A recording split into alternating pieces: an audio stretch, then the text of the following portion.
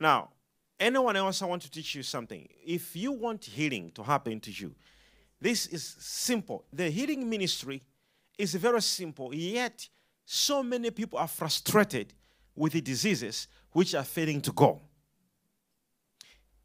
Healing ministry is very simple. Only if you understand how healing ministry operates. You see that man over there is going to be healed. You know, healing is so simple. If you understand one principle, that God wants to heal you. Two men went to Jesus and said, if you are willing, heal us. Okay? It's not your will to be healed. It is the will of God to set you free. So we don't use our will to heal ourselves. We use His will.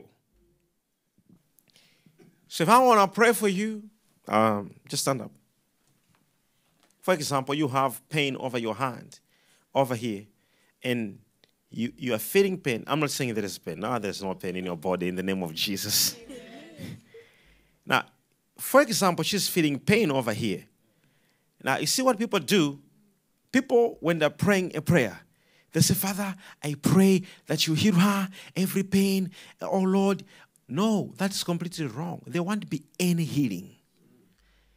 No matter how you pray, even if you fast, even if you command things to happen, there will not be any healing.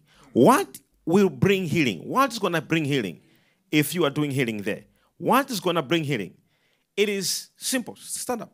What's going to bring healing is this. Just, you see, as I hold a hand like this, first of all, it is me having the power. It is not God. Jesus never said, go and pray for the sick that I heal them. He said, go and heal the sick. The power of healing the sick is in the healer. So if I hold this hand like this, then I say, Father, in the name of Jesus, I pray for the healing. Nothing is going to happen. It is actually me commanding what must happen over this hand. Never even look in heaven. Don't even look in heaven like, oh, having some image of God trying to heal you. There'll be nothing like that. At that point, heaven stays quiet. Hell stays quiet to see what will happen. So when I lay my hand on this like that, in Matthew 8 verse 2, the Bible says what?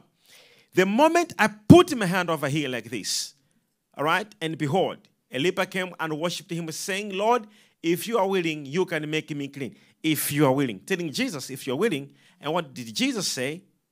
Then Jesus put out his hand and touched him, saying, I am willing, be cleansed.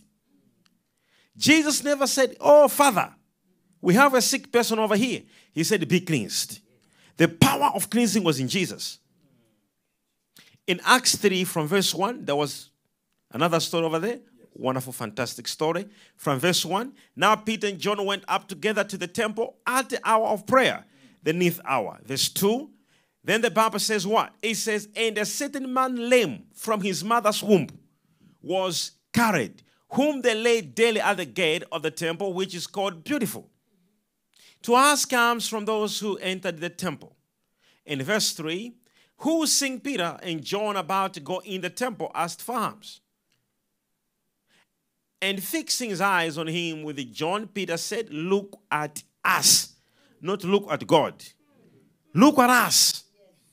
Peter looks at a man who's lame and said, look at us, not look at God. It's you. If I teach you how to heal, you'll be shocked when you pray for the sick, how will they be instantly healed? Even yourself. I think we must have some point in time series on teachings of healing. Now, let's see there. Now, the Bible says what?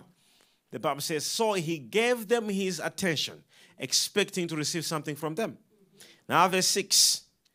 Then Peter said, silver and gold I do not have, but what I do have, I give you. Did you hear that? What I have, I give you. Not what God. What me I have, I give you. What do I have? What do I have? See the scripture.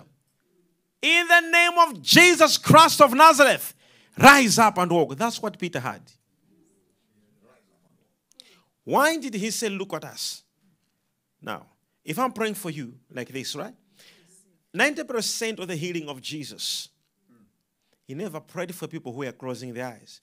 And this is what happens with you. When you want to be healed, you always close your eyes.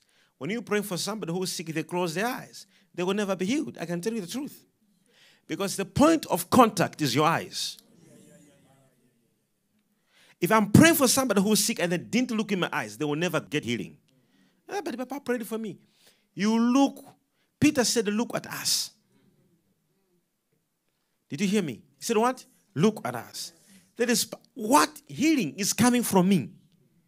So when I look at you, when I say be healed. Now, when I touch this, all right, you see what happened in Matthew 8, verse 2? Go back to Matthew 8, verse 2. What happened? All right? And behold, the leper came and worshipped him, saying, Lord, if you are willing, you can make me clean. In verse 3, what happened? Then Jesus put out his hand and touched him, saying, there was no close your eyes. There was nothing like close your eyes, let's pray.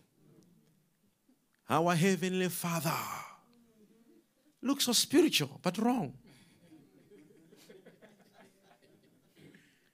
So when I hold this hand like this, I am the one who is healing now. So it's in the name of Jesus. I command the pain to go. When I say be healed, then I say,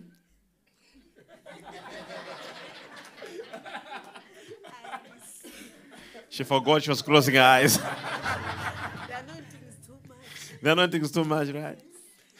Don't forget.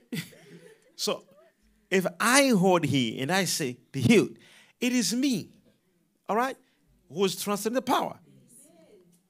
Are you hearing me? Yes. That's why I can now say, check it. I'm not saying God says you are healed. It is now me telling you to say, you are healed. Check. Yes. So if there was a pain, the pain would what? Go. Are you understanding? Yes. Did you hear me? Yes.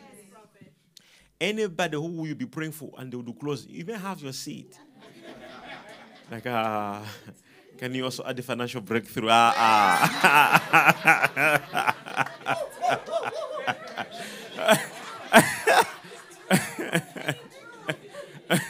Hallelujah. No. We are talking about healing.